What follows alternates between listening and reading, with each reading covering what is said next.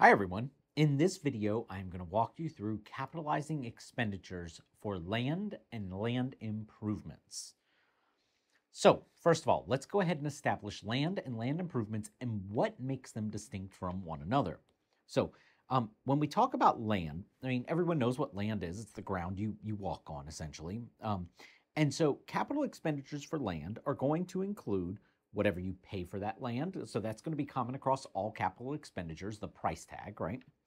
Um, Land, because of it being basically a real estate item, usually has what they call closing costs. So transfer the title, any legal fees, that sort of thing. Also commissions that you pay to real estate agents.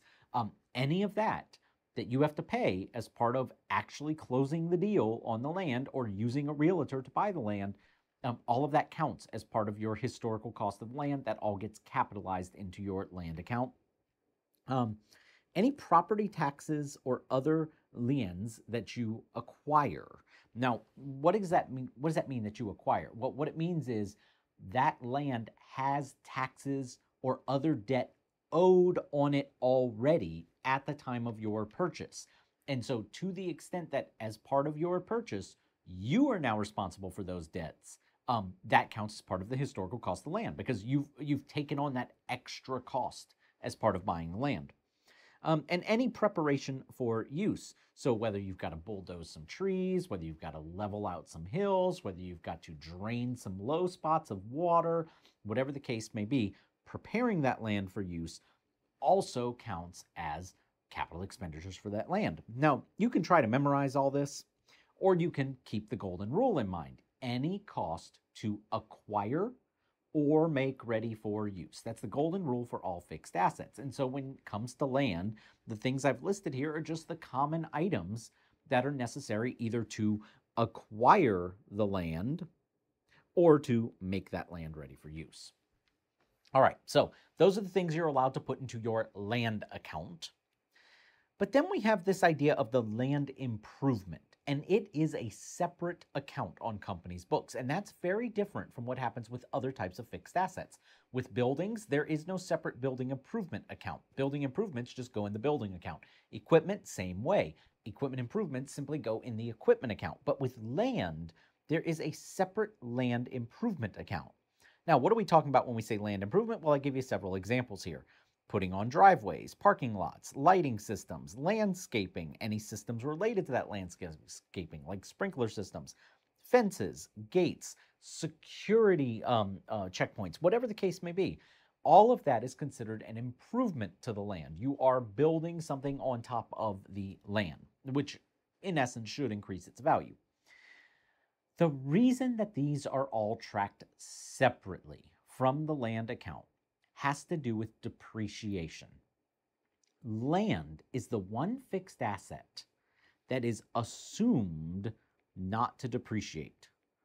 Assume doesn't depreciate. And I don't just mean that from an accounting standpoint. I mean literally doesn't depreciate. Like, it is assumed that if you buy a piece of land, the value of that land will not decrease. It will either stay the same or go up. Now, is that true for every piece of land? Well, no, it's not true in reality. Some pieces of land do go down in value. Let's say crime rate goes up nearby. Let's say just economic conditions worsen nearby. Let's say a natural disaster happens, right? Land can go down in value.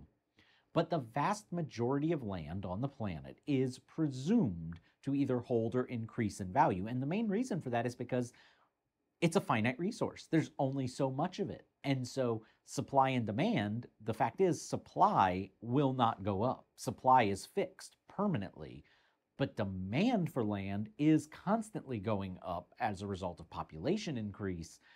Therefore, under supply and demand rules, price of land would continue to go up, right? And so in general, you assume land doesn't depreciate.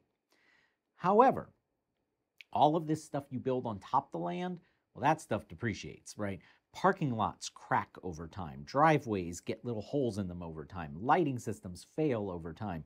Landscaping needs to be replanted over time. Sprinkler systems break. Fences deteriorate. Gates get rusty, right? All of that stuff does lose value over time. And so that stuff needs to be depreciated. And so just to help with the separation of a non-depreciable asset from a depreciable asset, we track land and land improvements as two separate accounts. Now, of course, the golden rule still applies to these land improvements. Any cost to buy these land improvements or to make those land improvements ready for use would be capitalized to the land improvement account. All right, let's see an example of this at play. So here I say on May 1st, Flyer Corp purchased land for $100,000 cash. The land required $45,000 worth of bulldozing to prepare for use, which Flyer Corp wrote a note for. The land had property taxes in arrears. So whenever you see the phrase taxes in arrears, that means already owed. Back taxes is another common phrase you'll see for this, of $10,000. But the seller agreed to pay them. The fee for Flyer Corp's real estate agent was $5,000 paid in cash, and Flyer Corp paid additional closing costs of $12,500 in cash.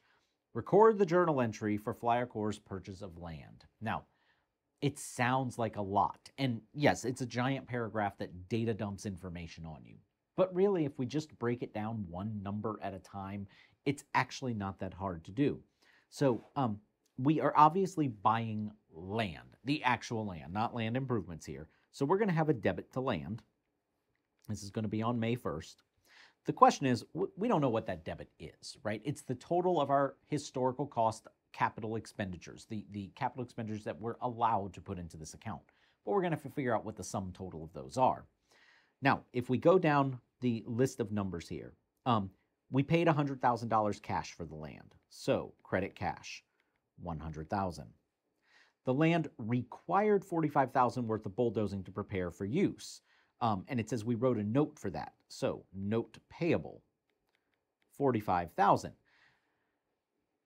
It says the land had property taxes in arrears of $10,000, but the seller agreed to pay them. If the seller agreed to pay them, well, that's not in our journal entry. We have nothing to do with it, so we could ignore it. The fee for Flyer Corp's real estate agent was $5,000 paid in cash. So our cash is going to go up to $105,000.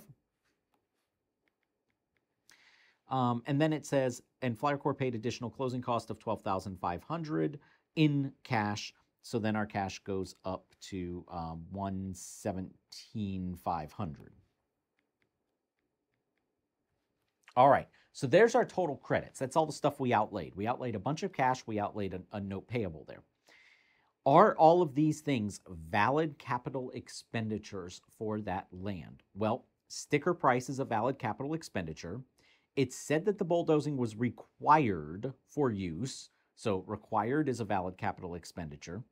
It says that we paid the real estate agent. Well, the real estate agent is part of the purchase process, so that's required expenditure. And we paid closing costs, which are part of the purchasing process, so that is also a valid capital expenditure. All of this is allowed to be capitalized into our land account, and therefore the sum total of that is what we're going to debit to land. In this case, it is $162,500, I believe, is the grand total there. Scoot that over to be more my debit. And that would be the journal entry we would record. Now, just one point to note here. The back taxes of $10,000, we didn't deal with them because the seller had agreed to pay them. However, if we did assume those back taxes, in other words, we took responsibility for them, that would have also gone into the land account. Another common question I get from students is, what if some of this stuff had not been a valid expenditure? Like, for example, and let's just say this as an example, not that this is really the case, but let's say the $45,000 worth of bulldozing was not required. Well, if that was the case, you still spent cash for that bulldozing, but instead of that value going into land, you would have had basically service fee, or whatever you want to call it, $45,000 to cover that bulldozing, instead of that being capitalized into the land. All right, one more, land improvements, okay? So it says on May 15th, following the purchase of land, the company installed a parking lot for $50,000, lighting for $20,000, a security gate for $8,000, landscaping for $22,500, a storage shed for equipment $15,000, and an underground sprinkler system for $30,000, all paid in cash. Record the journal entry for the purchase of the land improvements. Now, Land improvements are tracked separately from land. So we are going to debit the land improvement account this day, not the land account. Again, we don't know what we're putting in there yet, but we do know that we are spending a ton of cash here, right? So the question is, how much cash are we spending, and is all of it allowed to go into that land improvement account? So I'm going to get my calculator out.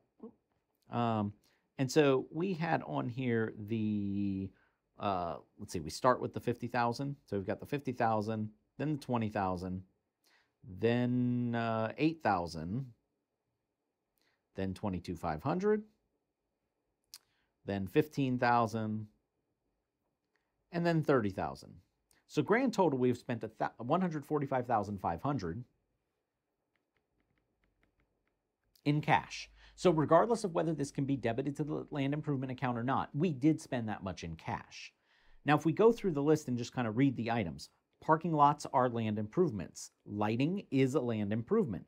Security gates are land improvement. Landscaping is land improvement.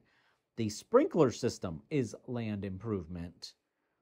The storage shed, on the other hand, even though it's going on the land, a shed is a type of building. That is not land.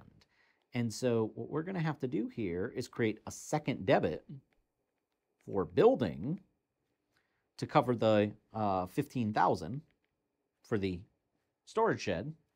The rest of the money, though, however, can go into the land improvement account. Okay.